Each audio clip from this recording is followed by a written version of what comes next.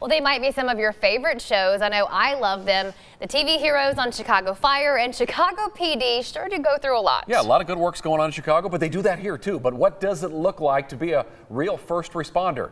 Channel 6's Andrew Moore gives us a glimpse tonight. Guys, firefighting makes for great TV, and Chicago Fire even has loyal viewers from our real-life fire departments. But how close are shows like Chicago Fire to the real thing? Well, I hung out with the crew at Central Bell County Fire and Rescue to find out.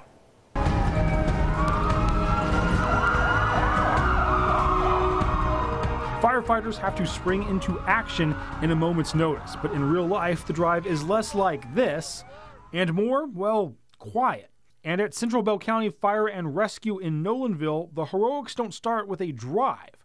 They start with a checklist. So we're going to do truck checks now. We have Med 5-1, Squad 5-1. Firefighters must be ready for anything, and a fire truck is basically a giant toolbox on wheels. As vent saw is essentially a chainsaw with an extra attachment on there so that we never go too far into a wall. They have to have all the hoses, connection tools, and water, sure, but Jocelyn Boykin even needs to be ready to land a rescue chopper. These are to set up my LZ for a helo landing.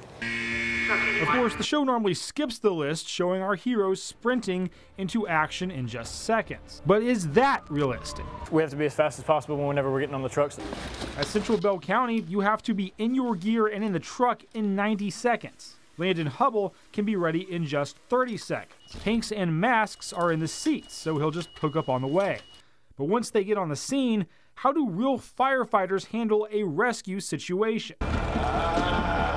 When approaching a life-threatening situation, real firefighters don't do that. For the most part, we don't have people that go rogue because, again, it causes a lot of problems. You can have, you get yourself hurt or killed, you get other firefighters hurt or killed. When they get to a scene, they work as a team and already have a plan.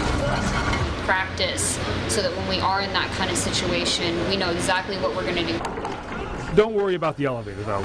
Casey was fine. Castillo says real-life firefighters stay calm, take their time, and don't run into danger unless it's absolutely necessary.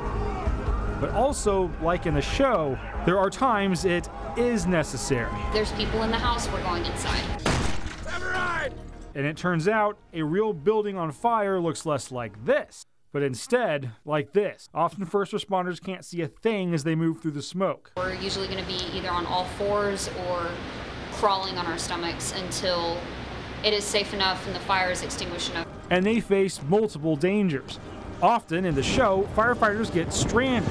Chief, is anyone coming? That's Casey again, isn't it?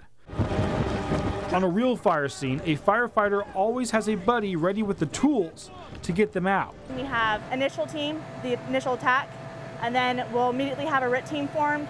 We have an extra bottle in here in case they have to go inside to retrieve a downed firefighter. But here, again, the team comes through. Castillo says that teamwork and loyalty is something the show gets right every time. The fear that they kind of have of, are they going to be okay? Are they going to make it through? The brotherhood that they have, exactly how we are. And in Central Texas, a real-life brotherhood trains every day. It's about 55, 58, so good job. To protect you. Central Bell County Fire and Rescue is a volunteer fire department, but they responded to over 1,500 calls last year and stay ready every day. Tune in next Wednesday to see the real-life experience of other first responders, and tune into Chicago Fire to see how Casey gets into a jam next week. I'm guessing, though. I haven't seen the script. Guys? Exactly. Makes me rather be an actor than one of those, true heroes. I mean, by gosh, they put their lives on the line every day. Yes, indeed.